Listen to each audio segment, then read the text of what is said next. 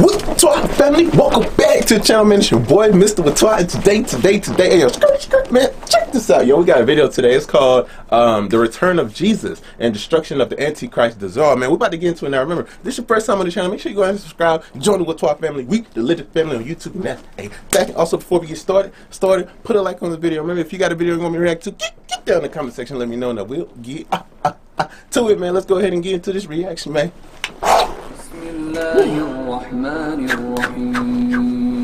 Let's get into it. Oh, I like the animation on this. Now, towards the end of the rule of Ad-Dajjal, how long is he going to rule for? 40 days. Towards the end of this rule, his forces will be attacking the army of Imam Mahdi, which by that point has become very weak. Okay. As I said, everywhere he goes, he will defeat the Muslims. So by now, the Muslims, the Islamic Khilafah is very weak. And they've actually withdrawn all the way into the city of Al-Quds, their capital city. Of course, you defend your capital more than anything else. So they've withdrawn. Imam Mahdi will give the order that all of the forces should come back to Al-Quds for a final stand. To protect the Khilafah so that it would not be destroyed. And so they would go and they would lock themselves, they would barricade themselves into the city of Al-Quds to stop the army of Al-Masih Ad-Dajjal from entering.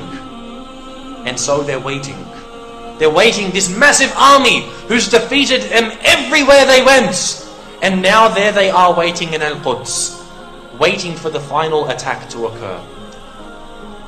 At that point, Allah subhanahu wa ta'ala will send a help from the heavens. When the Muslims at their weakest point, Allah subhanahu wa ta'ala will send one of his great soldiers and warriors who will descend from the heavens. Allah the Almighty will send Isa alayhi salam. Jesus, peace be upon him, will return. He will descend upon the city of Damascus, resting himself on the wings, on the shoulders of two angels. And he will descend. He will descend. And the Prophet, peace be upon him, even told us which minaret in the Masjid of Damascus he will descend to. And so Isa alayhi salam will return to earth. And he will make his way straight to Al-Quds. He will go straight away to Al-Quds without delay. From Damascus, he will go to Jerusalem, to the capital of the Khilafah. And he will find the Muslims getting ready to pray. Because he will arrive at the time of Salat al-Fajr. And so the Muslims are there. The adhan has been made for Fajr. They're standing up, ready to pray behind their Imam. Behind their Imam, who is Imam Mahdi. And so Isa alayhi salam will join the lines. He will join the first row of the salats. Now imagine this, subhanallah. Imagine you're praying in this Jama'ah. Your Imam is Imam Mahdi. Standing next to you is Isa alayhi salam. Ya Allah. How would this be? Who wouldn't want to be among them? Right. The Prophet ﷺ said, when you know he's here, go to him to give him your bay'ah, even if you have to crawl over ice. Yet you know how many Muslims there's going to be behind him? How many Muslims in that Jama'ah? How many? 1,200. 1,200? How many Muslims do we have now in the world? About 1.7 billion? There's going to be 1,200 Muslims. After all of the fitan that have taken place, after all of the death and destruction, the believers will only be 1,200 in number. 800 of them men and 400 of them women. And so this blessed Jama'ah will go to pray Salat al-Fajr. Now Imam Mahdi, because of the small group, he knows everyone in his army. He knows who they are. He looks to his Jama'ah just after the Iqamah is made. He's ready to pray. He looks to the Jama'ah and he sees a face that he's never seen before. He sees a face that he's never seen before. And at that point he realizes that he is Imam Mahdi. For the face that he sees is that of Isa alayhi salam. And so he says, this is a prophet. How can you pray when there's a prophet in your Jama'ah? He will say to him, come and lead the salats. But Isa alayhi salam will say, no, the iqamah was made for you, and so you lead the salats. And so he will lead them in salat al-fajr. Ya Allah, imagine being there at that time, in this jama'ah. You have the forces of al-Masih Ad-Dajjal outside the city waiting to besiege you. You have Imam Mahdi leading you, and possibly, we would assume, 2 people are going to be praying right next to Isa alayhi salam. Imagine this, next to you is Isa. Ya Allah, what a blessed jama'ah this is. So they will pray Salat al-Fajr. They will pray their prayer. And as soon as they finish, Isa alayhi salam will stand and he will rise and he will command the Muslims, open the gates. Remember, the Muslims are afraid. This massive army coming to destroy these 1,200 believers. And he will stand and he will command them with no fear, open the gates, let them in. And so the Muslims, they will hesitate. They don't want to open the gates. But Isa alayhi salam has commanded them, so they will go forth. They will open the gates. And the army of Al-Masih Ad-Dajjal will pour inside. They will pour inside the gates, killing every Muslim that they can see. And at their heads will be Al-Masih Ad-Dajjal. And so Al-Masih Ad-Dajjal, this is his victory that he's been waiting for. He's about to destroy the Muslims. He's going to kill their leader. He will finish them off and his war is complete. This is the victory that he has promised his believers. He's been telling them the whole time, we will finish them off and the world will be ours. And they have no doubt in their hearts because they believe that they're led by Allah subhanahu wa ta'ala. And so the forces will pour in. And Al-Masih Ad-Dajjal, he will go, he will enter. And Isa alayhi salam will be standing there waiting for him. As soon as Al-Masih Ad-Dajjal sees him, as soon as he sees him, the fear in him is so great that he, as the Prophet peace be upon him said, he would turn around and begin to run and he would begin to disintegrate. Like out of fear he would disintegrate. And Isa alayhi salam, as fast as anything, would run forth with a spear in his hand, and he would grab Al-Masih Ad-Dajjal, and he would put his spear inside of him and kill him and take it out and hold it up high so that everyone can see the blood of their Lord. They can see the blood of Al-Masih Ad-Dajjal. They can see the blood of their false leader. And they would know that indeed he has been killed by Isa alayhi salam. And so that's it. So they've been defeated. Yes, there's a massive army, but they're only fighting the Muslims because they believe that their leader is Allah. As soon as Isa alayhi salam kills him, every single one of them will stop. Every single one of them will lose hope. They will sit down confused, not knowing what to do. And the Muslims will be victorious. So this is the end of Al-Masih Ad-Dajjal, killed by the noble messenger of Allah, Isa alayhi salam. But it doesn't end there. The Muslims would finish off all of the enemy. Anyone who continued to dare to fight them, they would be fought.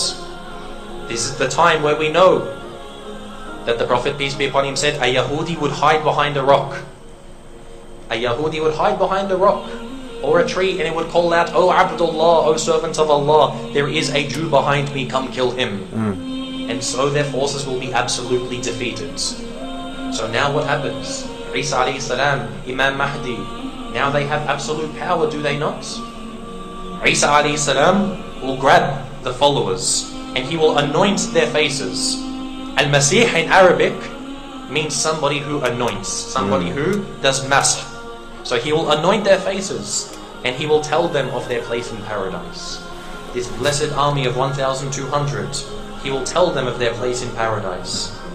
And then Allah subhanahu wa ta'ala will reveal a revelation to Isa alayhi salam. Allah will reveal that verily he has raised a people from among his creation that nobody can fight. Therefore gather my servants at the mountain of At-Tur. Now At-Tur, there are 2 mountains known as At-Tur. There's one in Palestine and there's one in Egypt. Which one of them it could be, Allah knows best. Allah will say to Isa, after he has just killed Al-Masih Ad-Dajjal, that he's going to raise an army, send an army that nobody is going to be able to defeat. Not Imam Mahdi, not Isa alayhi salam. And so he will take the people away from Al-Quds and they will flee to At-Tur. Who are these people from the creation of Allah that Allah would send? Ya'juj and Ma'juj.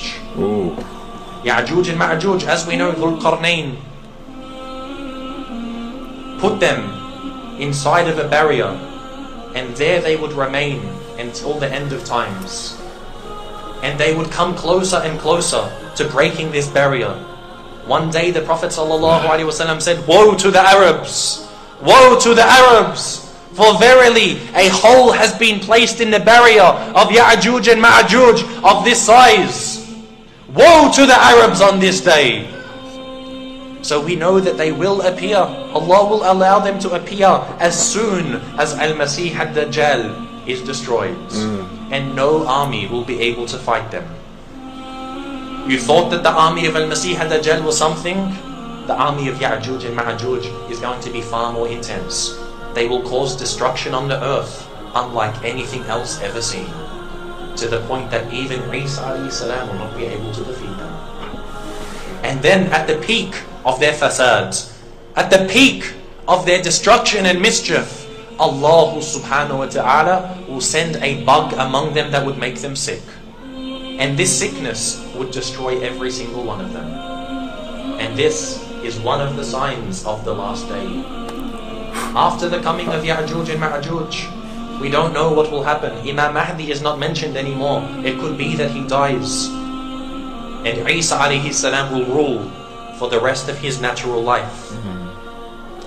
And so, this is what will happen. The Prophet ﷺ told us about this great fitna that's going to occur. Now remember that I asked you in the beginning, how many of us have heard people talking about Imam Mahdi during a Jum'ah khutbah on the minbar? None of us. None of us have heard this.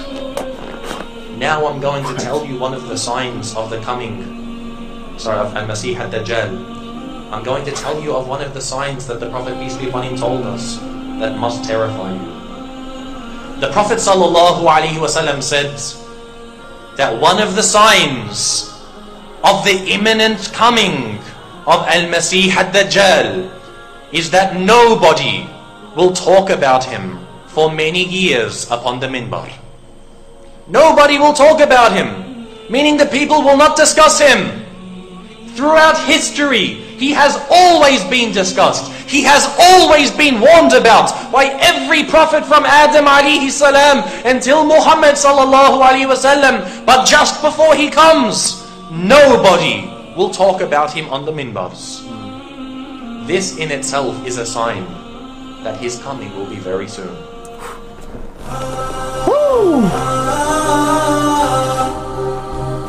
What's up, family, man? Hey, if this is your first time on the channel, make sure you go ahead and subscribe and join the Whaatwaa family. And before you leave the channel, make sure you put a like on this video. Now, this video right here was just good for information, like just to be able to know about all of this, the return of Jesus, as what they say in Islam, the way they call him in Islam, Isa. Just to know his return was going to be like that is just mind blowing right now. You know what I'm saying? It's like really, really mind blowing. Whaatwaa family, we have to make sure that we're doing good on earth right now, because when Jesus returns, the only thing you have is all the taqwa, all your taqwa, all the good deeds, all the good du'as, all the good prayers, everything you've been doing down here on this earth. You only got one life, so make sure you live it the best way you can. This is a good video, man. Thank you to the Whaatwaa family member that put this link in the video. I mean, in the comment section. This was really, really good. Now remember, if this is your first time on the channel, like I said before, make sure you put a like on this video. Make sure you subscribe and join the Whaatwaa family. We the latest family on YouTube, and that. Hey, back and also before you leave the channel, put a like on this video. Remember, guys, I will see you tomorrow. Why? Because I post videos every day. So please take care. Stay safe. Whaatwaa.